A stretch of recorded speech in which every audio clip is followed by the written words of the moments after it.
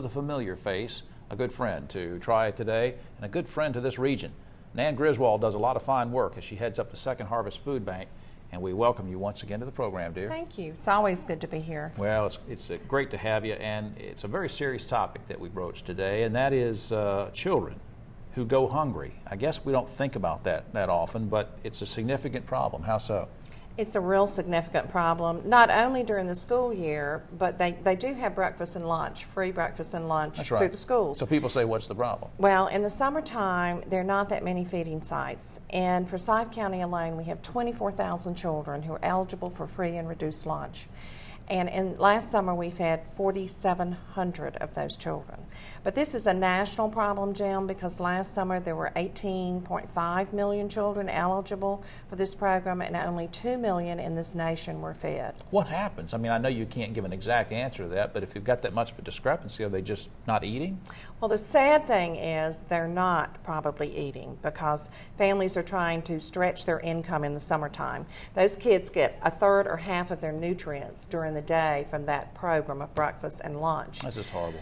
It is. It's very sad. And now you're trying to, I think at the food bank, you're trying to do something called a summer feeding program. Now what's going on with that? Well, what we're trying to do is we're working with the mayor's office to try and get churches, rec centers, whatever, to open up and be summer feeding sites. They can get reimbursed for food through the state program. And last year, $7.4 million was not used in this state for this program. Not used. Not used. So it's not one of these programs that doesn't have money. It just takes the will of the community, volunteers that will take an hour of their lunchtime, to do it. Churches that will transport the children to these feeding sites. Rec centers. And it could be a place where they go to play basketball anyway. Right. I mean, it's a logical thing to do it. There just has to be a sponsor, a site, supervision of the children, food, and of course the children. Right.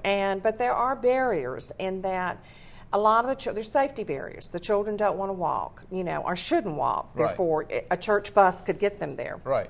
For example, in Winston-Salem, there's Bellevue Recreation Center, which is a stone's throw from Easton School. Right. But those children would have to walk across two busy highways to get there.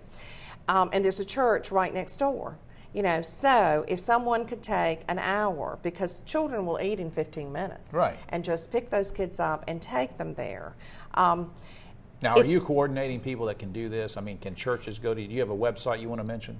Well, www.hunger Northwest North Carolina. Okay. But they can call the mayor's office, Linda Jackson Barnes, if they are interested in this, and she would be happy to get the state to set up a training session for these children. And this is something Mayor Jorns is really pushing right now. Well, as we look at the Dudley logo, the folks at Dudley Products are very interested in this kind of initiative and very supportive of the food drives, and they're helping to bring this segment to you. So there's that big quality cue up there on the screen.